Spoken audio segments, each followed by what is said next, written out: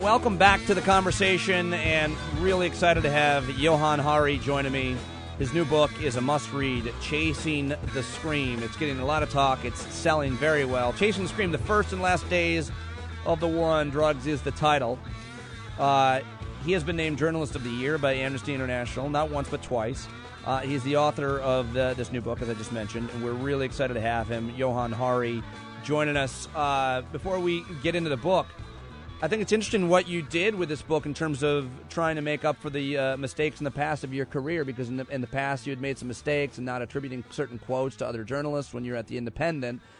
You left that newspaper because you didn't want to bring any attention to them. And so because of that, this book, you have tons of notes, and you've documented the audio transcript so nobody can have any question about.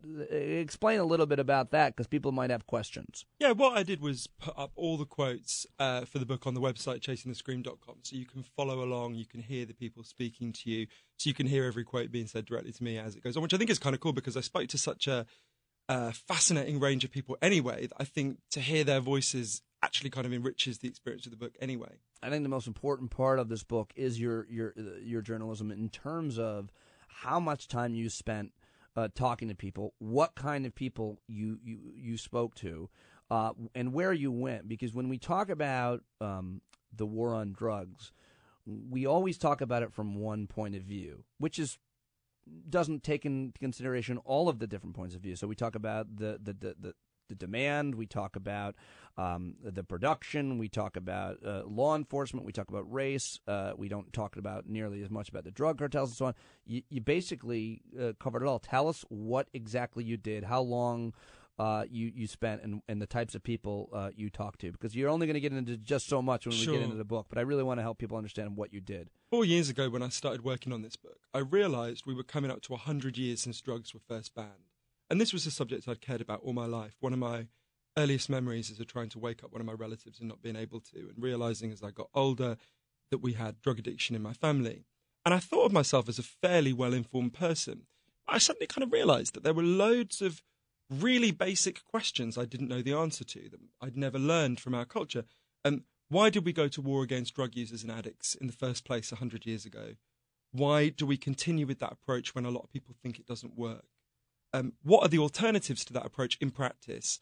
And what really causes drug use and drug addiction? And as I kind of looked for the answers for this, I realized that I think part of the problem is we discuss this question as if it was like an abstract question, as if we were at a philosophy seminar, and it was like how the world should be. I didn't want to do that. I wanted to sit with real people and figure out how this approach has changed people's lives and how the alternatives would change people's lives. So I just went on this big, long journey. I didn't realize it would be quite as long as it would ended up being when I started, but I ended up going across 30,000 miles, 9 countries, and just sitting with a really fascinating range of people, from a transsexual crack dealer here in Brownsville, Brooklyn, to one of the only people to ever be at the heart of the deadliest Mexican drug cartels and make it out to tell his story, to a scientist who spends a lot of time feeding hallucinogens to mongooses to see what happens, to the only country that's ever decriminalized all drugs from cannabis to crack.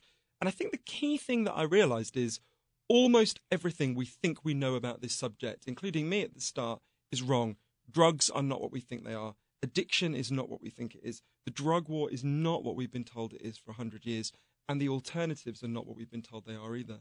We all have an opinion on this issue, because we all have experience with this issue. I think that makes the issue one of the most fascinating and important issues we could discuss. Do you agree with that? And based on and the way you've written this, and everybody you talk to, everybody that anybody that reads it with a point of with an experience that they are themselves an addict, they've used or abused or recreationally, or someone in their family or someone they know close has, and so everybody comes to it with a point of view, but there are some things that are just kind of factual, it seems, in terms of the history, and certainly in terms of science, and that's where I kind of wanted to start, because I think the why, the beginning of the drug war, is the most fascinating. One of the most fascinating things I've read in any book. This is high praise, because we read a lot here for this show, and I think of your book, certainly the first section, as one of the most enlightening pieces. And I'm trying to go back and fact check everything and look up everything that you said. But I mean, there's not much more than we can do than you did with your research of Henry Anslinger. Tell us about this man and take as much time as you want, because everybody needs to know about this guy and his influence. And the way that you structure the book, you make him as one of the key figures that we need to know. If you had said to me 4 years ago, why were drugs banned, I would have guessed that people gave then the reasons that we would give now. You know, you don't want people to become addicted. You don't want kids to use. What's fascinating going back and doing the historical research is that stuff barely comes up. There's a very different reason why drugs were banned, and it's very relevant to now. Harry Anslinger is probably the most influential person who no one's ever heard of. He's a government bureaucrat who takes over the Department of Prohibition just as alcohol prohibition is ending. So he's got this big, very corrupt government department with basically nothing to do, and he has to find a purpose for it. He wants to keep his bureaucracy going. So he had previously said that he didn't have any problem with marijuana. He suddenly announced that marijuana was the most evil drug in America, worse than heroin. And he really launches this war. He invents the modern drug war. And he's really driven by two intense hatreds. One is an intense hatred of addicts, and the other is an intense hatred of African Americans. I want to understand, he's a guy who was regarded as crazily racist by the crazy racists in the 1930s. He used the N-word so often in official police memos that his own senator said he should be fired. And the way I tell the story of the role that race played in the start of the drug war is through the story of Billie Holiday and how Harry Anslinger stalked and helped to kill her. In 1939, not that far from where we're sitting now, Billie Holiday stands on stage in New York City and she sings the song Strange Fruit, which a lot of your listeners will know. It's a song against lynching. Her goddaughter Lorraine Feather said to me, you've got to understand how shocking it was to have an African-American woman standing up in front of a white audience in a hotel where she wasn't even allowed to walk through the front door. She had to go through the service elevator and sing a song against lynching at a time when most pop songs were like, P.S. I love you, right? That night, Harry Anslinger's men tell her, stop singing this song. She's told to stop. They know she's a heroin addict, but it takes until she starts to talk about race and stand up to white supremacy that they start to warn her. At the same time as Harry Anslinger found out Billie Holiday was a heroin addict, he found out Judy Garland, Dorothy from The Wizard of Oz, was a heroin addict. He told her to take longer vacations and assured the studio she was going to be fine. He treated Billie Holiday very differently because she effectively said, screw you, I'm going to sing my song. She'd grown up in segregated Baltimore when she wasn't allowed in a lot of stores because she was an African American. And she promised herself she was never going to bow her head to any white man. So when these people came, she said, I'm going to sing my song about lynching. And she did. The first person Harry Anslinger sends after her, he hated employing African Americans.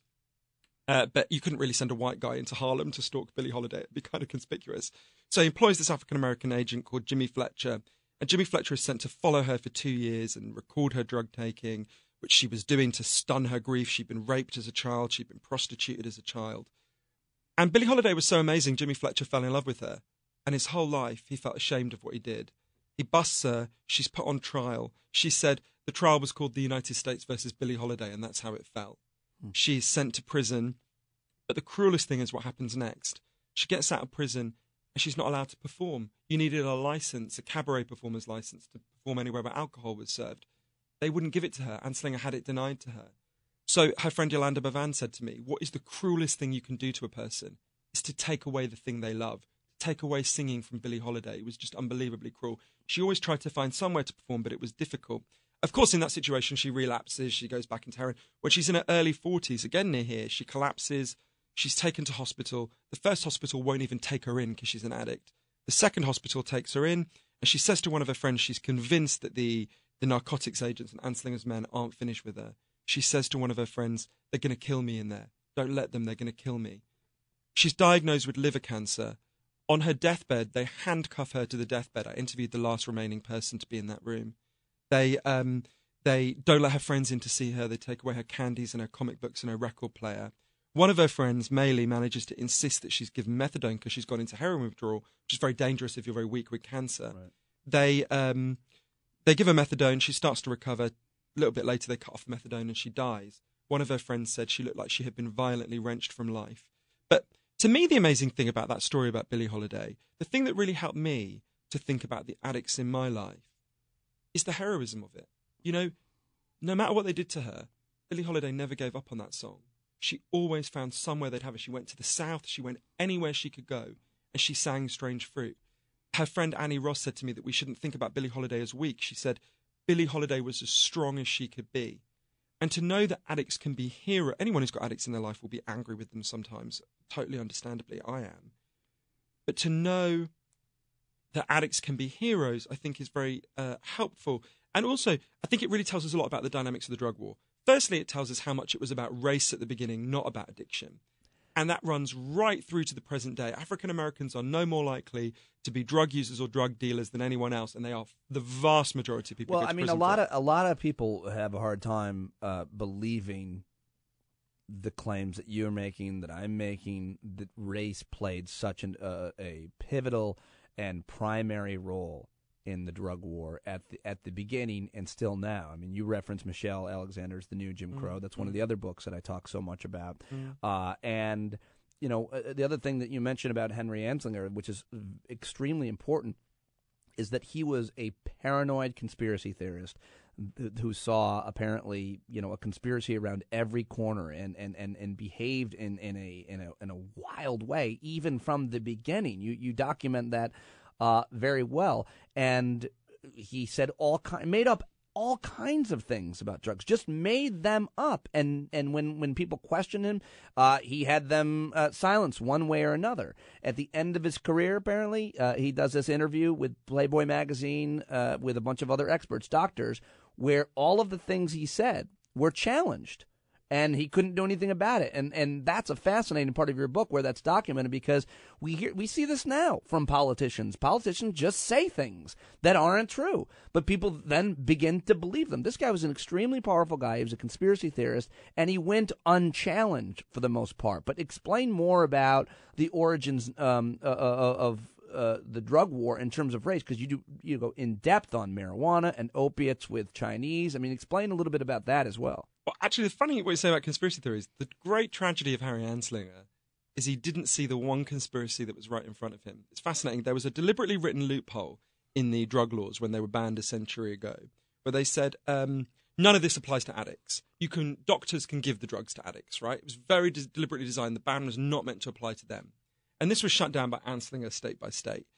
And one of the last places to hold out was California, where doctors prescribed heroin. It was hugely popular. The mayor of Los Angeles stands in front of a heroin prescribing clinic and says, you know, you won't shut this down because it does a good job for the people of LA. And the reason why it was shut down is something I uncovered for the book, which as far as I know hasn't been known about since the time. The local Chinese drug gangs were really pissed off that in Nevada, if you were a heroin addict, you had to go to the Chinese drug gangs to buy your heroin. But in California, you could go to the doctor. So the Chinese drug gangs bribed the Californian narcotics agents to introduce the drug war, to launch a crackdown, because it transferred control of the drug trade to them. It tells you so much about who wins from the war on drugs every time. The biggest winners, the only winners from this century-long war, have been armed criminal gangs. We've transferred one of the biggest industries in the world to them. And, you know, to see that at the beginning was so interesting. I think you're also right about, you know, how Anslinger, it's very interesting the thing you said about marijuana. Anslinger latches on, as I said before, Anslinger had said that marijuana was not harmful and didn't do any harm. And then when he needs to buff up his department, suddenly he decides it's evil. And he latches onto the case of a boy called Victor Licata, who was a boy in his early 20s in Florida who hacked his family to death with an axe. And the kind of Fox News of its day, Hearst newspapers, latches onto this story with Anslinger's encouragement. And they say, look, this is what will happen if you smoke marijuana. You'll hack your family to death with an axe. It becomes one of the biggest news stories in America. Years later, someone goes back and checks the psychiatric records of this boy. There's not even any evidence he used marijuana. Of course, he had congenital insanity in his family. His family had been told to institutionalize him before. There's so many myths and misconceptions that are born in the birth of the drug war that we now take for granted. You know, of course, we've now moved beyond the idea that marijuana invariably causes madness. But for example, what we think about addiction and what causes addiction, a lot of that originates at this time. And one of the things that most blew my mind doing the research for the book is that addiction is not what we think it is. Addiction actually has quite different causes to the ones that we think. Well, when you talk about that's where I haven't been able to do my due diligence and my research, because the where you document all that stuff, it's fascinating, and I hope that the research that you document and the doctors and experts that you talk to are right about that. I'm still not totally convinced on some of that research that you've done, but by all means, explain that, because it's a very, I mean, the rat experiment is a very interesting experiment. But what I've learned from talking so much health policy, Johann, here is that, sometimes we hear one research project, one peer-reviewed study, and then we hear a lot of anecdotes, which are very convincing, but aren't necessarily the bulk of the research, and do have a lot of critical thinking. And I'm wondering how much of the criticism of the scientists and doctors you looked at, that you referenced, did you do? How much did you look at the criticism of these guys? A huge amount. And exactly like you say, it took me quite a long time to absorb this alternative theory. And it seemed to me to be instinctively wrong because, like you and like everyone listening to this, I've been immersed in a system of propaganda. If you had said to me 4 years ago, what causes heroin addiction? I would have looked at you like you were a little bit simple-minded, and I would have said heroin causes heroin addiction. We've been told this story for a century, which is not untrue, but is only a very small part of the truth. And that's important to understand. It's not that we've been told something false. The first thing that led me to the fact that there may be something wrong with the story we've been told. We think, you, me, and the next 20 people who walk past this studio, if we all use heroin together for 20 days, because there are chemical hooks in the heroin, our body will start to physically need the heroin. Right. And on day 21, we will have a physical craving, and that is what addiction means, right? First thing that led to me to the fact there may be something wrong with that is when it was explained to me by a doctor in Vancouver. You and me step out of this studio onto whatever it is, 7th Avenue, today, and we're hit by a car, and we break our hip. We'll be taken to hospital. Very likely we'll be given a lot of diamorphine. Diamorphine is heroin. It's much better heroin than you'll ever score on the streets because it's medically pure as opposed to the stuff dealers sell, which is very cut. You'll be given that heroin for quite a long period of time. Anyone listening to this anywhere in America, there are people in hospital near you being given lots of heroin for quite long periods of time. If what we think about addiction is right, those people should leave hospital, some of them at least, as addicts, right? You will have noticed your grandmother was not turned into a junkie by her hip replacement operation. There's something that almost never happens, right? So when I learned that, I thought, I didn't really know what to do with that. It seems so weird. Till I met a guy called Bruce Alexander, who's a professor. But hold on, before you get. But I think that happens all the time, just anecdotally. I haven't done the research in terms of people that have, especially sports injuries, getting on painkillers and then staying on them. Not. Yeah. I mean, how many guys do I know that had a back problem that took Percocets and they couldn't get off it? Doesn't mean all of them does. Doesn't mean the majority of them does. But it does. The problem is that we focus on the times that it does and not the times that it doesn't. I think that's part of the problem. But you've also got to ask what's different about the people who do get addicted compared to the people who don't. And to understand that, you have to look at this guy. There's several things you have to look at, but one of them is this guy, Bruce Alexander, who's a professor, very distinguished professor in Vancouver. Explained to me, the idea of addiction we have, that it's the chemical that causes the addiction primarily, comes from a series of experiments that were done earlier in the 20th century. The really simple experiments, your listeners can do them at home if they're feeling a little bit sadistic. You get a rat and you put it in a cage and you give it 2 water bottles.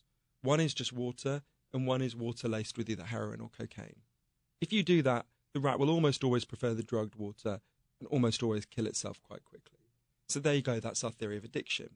In the 70s, Bruce Alexander comes along and says, hang on a minute, we're putting the rat in an empty cage, got nothing to do except use the drugs, let's try this differently. So Bruce builds Rat Park. Rat Park is like heaven for rats.